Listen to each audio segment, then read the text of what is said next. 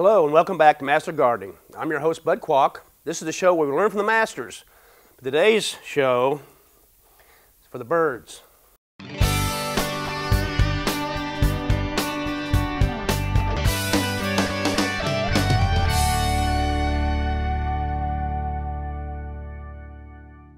Why in the world would anybody want to attract birds? Okay, there's a bunch of downsides. Well, not really. Let's take the color, for instance. If you're a gardener, and most gardeners are going to have birds in their gardens, I don't care if you want them or not, they're going to be in your garden. If you've got shrubs and flowers, holly, whatever, trees, you're going to have birds in your yard. So why not take advantage of it? The blue jays, the blue and the blue jays and the bluebirds, the red and the cardinals, the yellow and the finches. Take advantage of that. You get the flowers and the birds together, combination, get it? Birding. What is the #1 spectator sport in the whole United States? NASCAR, right? No, it's birding. Birding is bird watching. Okay, we'll get into that a little bit more a little later on how to do that. There are some step-by-step things to do to that. You may be an amateur, you may be a professional. We'll talk more about that later. Kids love birds. If you've got kids in the family, they love birds, they love any kind of wildlife. Why not be wildlife friendly in your neighborhood? We've taken over the habitat for birds. We put up parking lots, malls, roads, houses and projects. We've taken a lot of their habitat away. Why not help them out?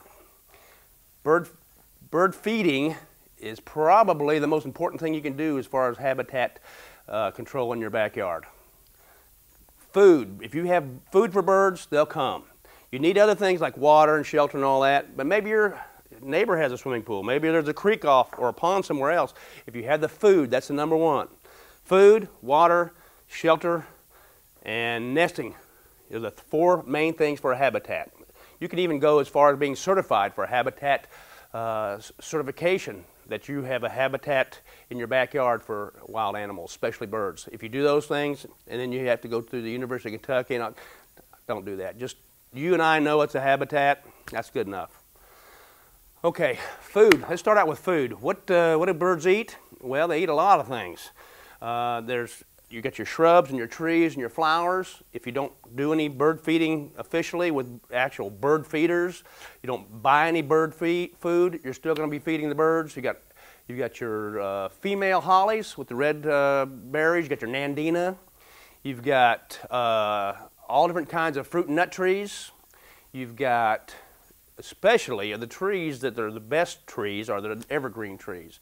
The pine trees, like they said, the evergreen, they eat the needles, they eat the pine cones, they eat the sap. They're a wonderful place for nesting, and the #1 reason why the birds like them the most is the insects. Trees that attract insects are the best trees for birds. Don't plant oaks, don't plant willow trees, don't plant maples. Those are not good for birds. If you do have those planted, please plant something else also. Okay, flowers. Guess what the #1 flower is? Sunflower, for gosh sakes. Guess what the #1 bird food is? Sunflowers. If you're only going to feed one type of seed to your birds, do it with sunflowers. Not the big striped ones. Those are pretty good too, but the small black oil. And here they are right here. This is the #1. That's what I threw at Dan a while ago on the introduction. I don't know if you saw that or not. Maybe you didn't. Small black oil sunflowers. Most of your sunflowers that you grow in your yard have these. Every single bird known to mankind, except for maybe a hummingbird, likes those. And it is the #1 food for almost every bird. Safflower. This is the favorite food of cardinals. And this, in the wintertime and the fall, hundreds and hundreds and hundreds of cardinals. A lot of the other birds have migrated. The summer birds have migrated. And guess why they migrate? Tammy, you know why they migrate? Food. Most of the birds that migrate aren't the seed-eating birds, like your robins and a few others that are carnivorous, if you might say. They eat insects. In the wintertime in western Kentucky, there aren't any insects for them. There's no earthworms for them. The ground may be freezing, so they all go south. And when they migrate, it's the southern states, Mexico, and Central America is usually where they all go. Okay, they go for the food. In the wintertime is the main time to feed the birds. If you're going to say, I'm only going to feed the birds when they really need it, it's the wintertime. And especially when the ground freezes, or you have ice on the ground, or maybe even snow. So if you wake up in the morning and there's snow covering everything, the birds are out of luck.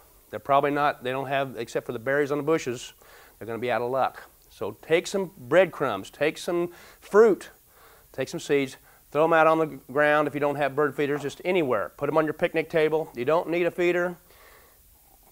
Help them through the winter. Let me fill up a few of these, Dan. Okay, this bird feeder is very unique, except the squirrels know how to take out these screens. They'll just pull those screens right out of there sometimes. Okay, not only are you filling this up, see how the bird feed is falling all over the floor, Tammy? You've got to clean this up later.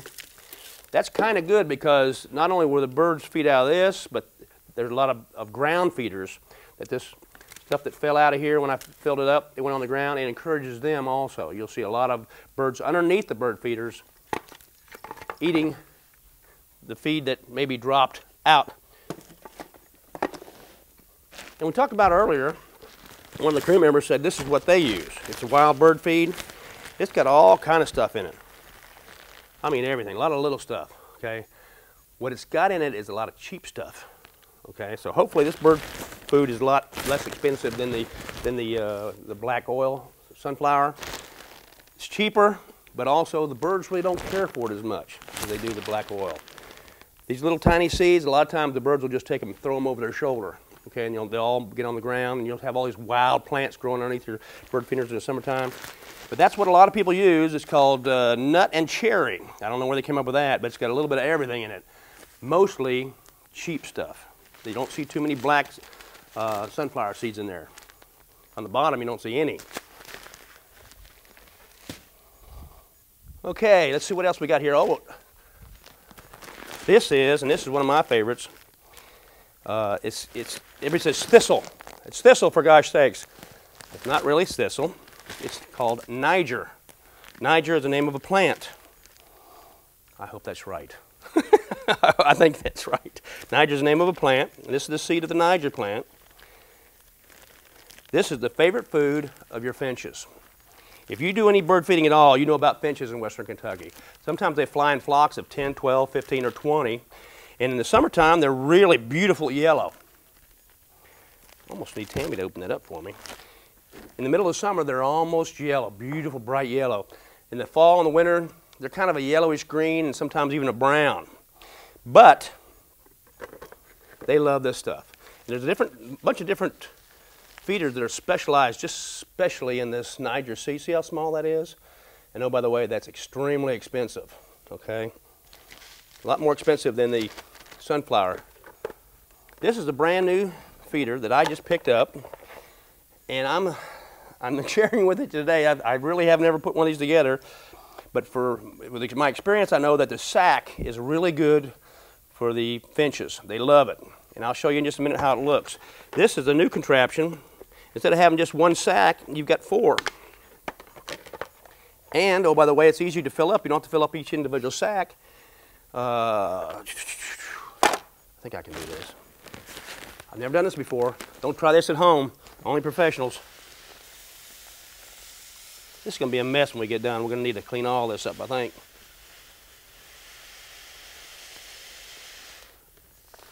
I hope this is the way to do it. You're learning right along with me. God, what a mess! Okay. Okay, you can see how that's going to do. Okay, well, I'll continue to do that and fill these sacks up. But if you look at these sacks real close, they've got the Niger seed is kind of sticking out of all the holes. The finch love that. And I've got just a single sack in my yard, and there may be 4, 5, 6 finches on one sack. No telling how many could get on this one. But I recommend this highly. That's kind of a neat thing. But you've got to really like finches. This is like 18 bucks at Factor Supply. Factor Supply? O'Reilly Factor Supply. Okay. Okay, we can talk about hummingbirds just for a second. I'm getting off the subject, but feeding hummingbirds. And we had some questions on that. Tammy, where are the questions at? There's some old wives' tales about hummingbirds. You got to have the liquid has to be red. No, don't put any food coloring in there. Food coloring, believe it or not, it's good for coloring food, but it's poison to birds. So don't put any food coloring in there. They don't need it red. I promise you they don't. Blackbirds, bluebirds. Oh, okay. Also, take your feeders down on hummingbirds in August, because if you don't, the hummingbirds are all going to freeze to death because you're going to make them stick around longer than they want to. That's a lie. Don't do that. They're not going to stick around. They know when to leave. They know exactly when to leave. So if you've got food out, they're not going to stick around through the winter and die. They're going to leave when it's time for them to leave. So keep your feeders out for your hummingbirds until you don't see any more hummingbirds. And maybe a little bit past that, because the hummingbirds in the north, they're migrating south, and they may come through here. You might get some Chicago hummingbirds coming through here later on in the year as they go south. So leave your feeders out. There's 17 different varieties of hummingbirds that breed in the United States. That's great, isn't it? 16 of them are in the West, California. Only one this side of the Mississippi. So we've only got one hummingbird. It's called the ruby-throated. You may have already heard about that. The ruby-throated is the only hummingbird that breeds this side of the Mississippi. Now you may see some other hummingbirds, not very many and not very often, just passing through and what have you, but the ruby-throated is the one. Okay, it's about 3 inches long, and if you could weigh it, which that'd be a trick to catch one and weigh it, it weighs exactly the same, or pretty close to the same, as 2 medium paper clips. Can you imagine having 2 medium paper clips in the palm of your hand? That's how much one of those hummingbirds weigh. So very delicate. Another thing about hummingbirds, they say, put they need a roost so they can stand while they're feeding. You don't need a roost. They don't have a roost when they're eating flowers or drinking the nectar out of flowers. They have very tiny feet. They're not very strong, and they can't even walk hardly. That's how small, and so they really don't need a roost. A lot of people, and my neighbor said this the other day. He said, I have bees at my feeder, and the hummingbirds won't come. Well, I thought, well, that's not right, but I went over there, and yes, there's a big cluster of bees on their hummingbird feeder. You can buy hummingbird feeders that have bee cages to keep them away, or you can take the easy route and reduce the amount of sugar in your nectar. They recommend 1 part to 4 parts normally, but if you have bee problems, make it 1 to 5, and usually your bees won't come. And you say, well, I'm not really giving the sugar content to the hummingbirds like I wanted to. Well, yeah, you are, because when they feed it at a hummingbird feeder, they get as much in 5 minutes of nectar as they get in a whole day hunting for nectar in the flowers. So you're taking care of them really well without having all that sugar in there. Okay, we're going to take a break. I'll be back in a couple minutes. And don't forget, this is for the birds.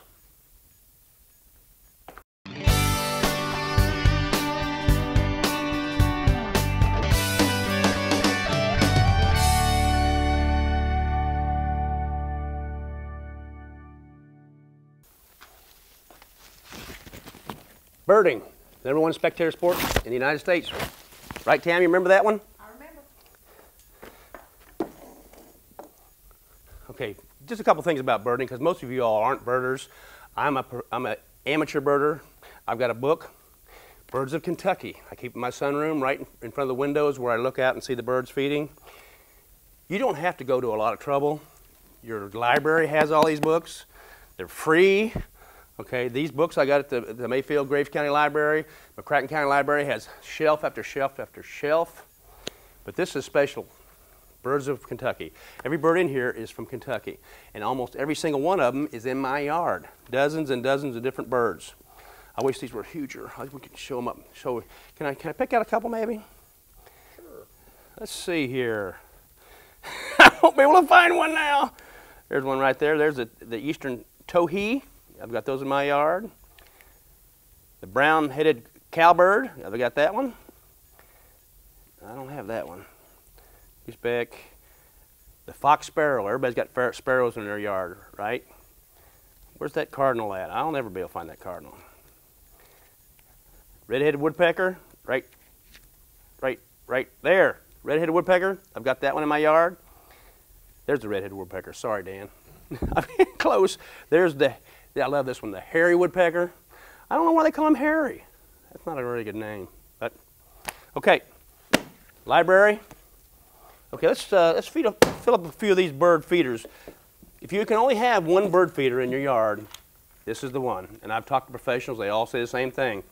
It's called the table bird feeder, and it simulates your picnic table. So if you don't have a feeder, just spread it out on your picnic table or your patio. Better your picnic table, but keep it off the ground a little bit because some birds really don't like to be on the ground. Man, professional. It's done. Okay, that's all you need to do. Hang that up. Almost every single bird will either be in here, even your doves will come up here and feed in this. Oh, by the way, your squirrel will too. Let's see here. Okay. This is one of my favorites. You say you have blackbirds, and we have a question about blackbirds that I'll answer in just a minute. This is so small the blackbirds can't get in it. So if you have problems with blackbirds, do a smaller feeder. It just takes a few minutes to fill these things up, about once a week. Unless you're like mine, they'll empty these things in about 2 days. Okay, oh, this is one special. Can you get this one over here, Dan, or do I need to move it? Is that okay?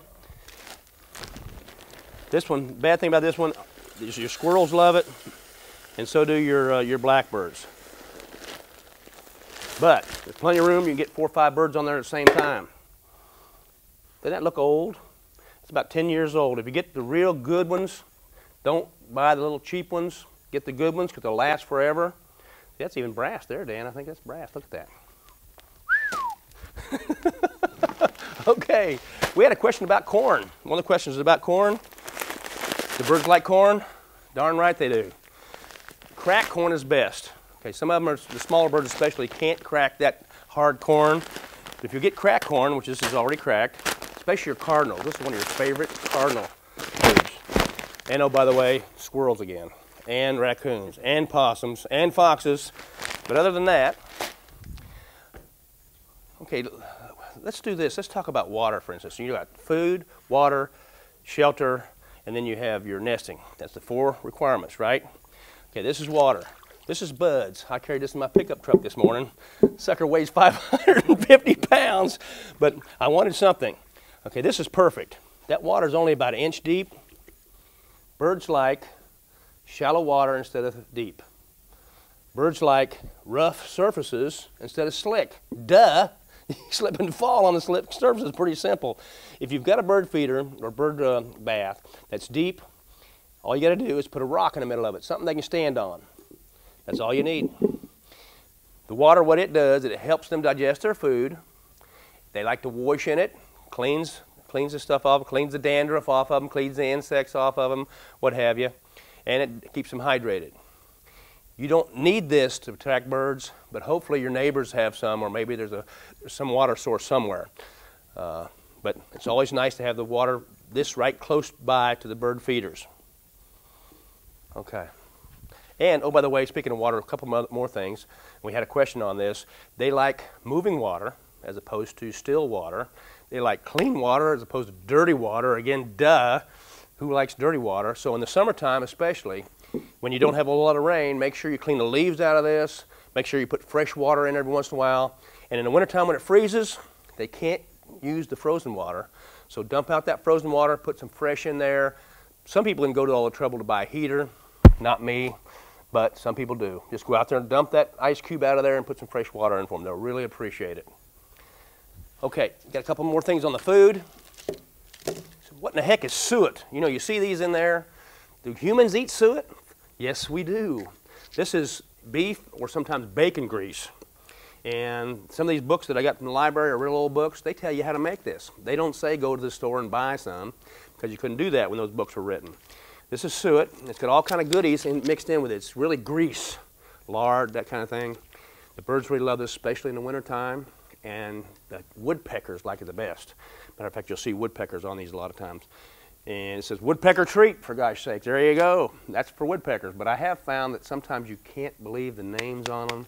You know, so you just have to have experience. Anything to do with nuts, the woodpeckers like. Okay, this is a similar thing, but it's not suet. And I don't know how they attach it.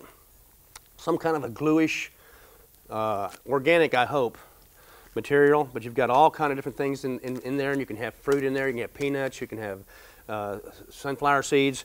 And a lot of your bird feeders, which I had one, believe it or not, and this is a true story. Last night the raccoon took my #1 suet feeder, or a feeder that takes care of this, took it with him. Okay, they took it with him, and so I don't have that with me today, but some of these bird feeders like this, bingo. See, that's pretty easy. And then all the birds can peck and get that out, especially the woodpeckers. Okay, well, it looks like we're time for another break, so I'll be right back. Stay tuned. It's for the birds.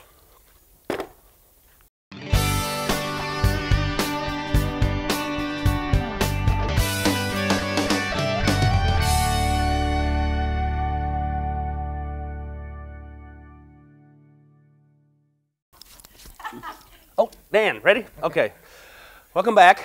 We've got a bunch of stuff to cover today. I practiced all night talking fast. Tammy hates that, but here we go. Got a couple more things to cover. This is a special tube feeder, which a lot of people use this. This is kind of a really neat one. By the way, raccoon tore the bottom off, but it still works. You can rotate these things to these little slots to use for Niger seed for the finches, or you can rotate them around. And you can use it for bigger feed for the cardinals and what have you. I've been using it for my favorite sunflower seeds. It's empty right now. We've already made a big enough mess, so I'm not going to fill that up right now. Okay, let's talk about bird houses for a minute. I got all these bird houses here. Let's at least talk about those today. Okay, one of the main things about a bird house is where you put it. If you put it on the ground, not good. The cats will eat the birds. Okay, and we may want to talk about cats later. There's difference of opinions on whether cats eat lots of birds and whether you ought to feed birds with cats, blah, blah, blah. There's two thoughts on that, so that's all I'll say. Whether it has this little stick on the front where the bird can stop before it goes in is very important. Bluebirds don't like that. They like to go straight on in. How big the hole is one of the biggest things. If the bird's too big to get in the hole, guess what? He's not going in. So the smaller the hole, the smaller the bird will be in there. The bigger the hole, the bigger bird will chase the small birds out. That just about goes for everything. And you'd be surprised. It's an old birdhouse, Dan, sorry. You'd be surprised how many, these are really made for decoration, and they're not really made for be putting out. But if you put them out, guess what? There's sticks and straw in there where some birds will be making a home. And almost all of these, you know, this one right here, it's really for decoration, but I put it out, the birds get in there, they need somewhere shelter. Maybe they don't form a nest in there, but maybe just when the wind's blowing real hard, or it's raining real hard, or snowing, or they need warmth. My boss said today that she had one that had a big hole in it, and she saw 3 birds go into it. The wind was blowing real hard, it's kind of nippy. 3 birds went into the same hole, okay? You don't see that very often because normally when a bird goes in, everybody else stays out or they fight over it. She saw 3 birds go in the same hole for shelter. And that's one of the 4 things: food, water, shelter. You need some shelter in your yard. There's nothing better than a big brush pile. You're probably not going to do that, but if you, for instance, back beyond your back fence or something, there's a brush pile or something, don't clean it up until the spring at least. Give them that brush pile for the winter protection, for the shelter. Trees are shelter. What happens when it's raining? Okay, does a bird have an umbrella or goes home? No. They have to stay out in that weather, so a lot of times they'll just sit on a limb and take it. There'll just rain on them. A lot of times they'll get up next to the tree. That's enough shelter. Sometimes they'll get under something. Sometimes they'll get under the eave of your house, whatever it takes. And you can help them with that. You can put bird houses out. You can leave that brush pile there for a while. Leave that stump there for a while. There's no hurry to get rid of it. Help them out. Plant trees and shrubs that give them shelter. The 4th thing is nesting. Okay, the bird houses, again, are good for nesting. Not always these really fancy ones, but if you buy the bird houses that are specifically made for bird houses and not necessarily to be put in the living room or just on the deck for decoration. And if it hadn't been raining this morning, and I hadn't had so much trouble with my raccoons getting into my bird feeders this morning, I was going to bring my bluebird house. Well, we could have a whole show on bluebirds, we could have a whole show on hummingbirds, but I didn't bring my bluebird house. But it's very important on how big the hole is, how deep it is from the hole to the bottom of the floor, how wide it is. Those specifications are very important to bluebirds and other birds. For instance, if you want to shelter this birdhouse, you would point the hole away from the prevailing wind. Why would you want to point that hole and let that wind blow in that hole? Okay, so point the hole away from the prevailing wind, which is usually in western Kentucky be in the east, northeast. Okay. Shelter, nesting, both. Birdhouses are good for both. The other part of the nesting is a lot of birds put their houses or their nests in trees and shrubs. Plenty of trees and shrubs. There are certain ones that are better than others. You've got to experiment with what bird you want in your yard. When you go out in your yard and you see a nest in a shrub, that's a good nesting place. Duh. Okay. So plant more of those shrubs if that's the kind of bird you want. Hummingbird nests, very, very beautiful, very, very rare. I wish I had one today, but I don't. Someday we'll do a whole show on hummingbirds. Let's go to the question and answer. We don't have a whole lot of time, but I want to get these blackbirds. Tammy Whammy has problems with blackbirds. She says every time she wants to feed the birds, all the blackbirds come. In certain times of the year, that's true. In certain neighborhoods, that's true.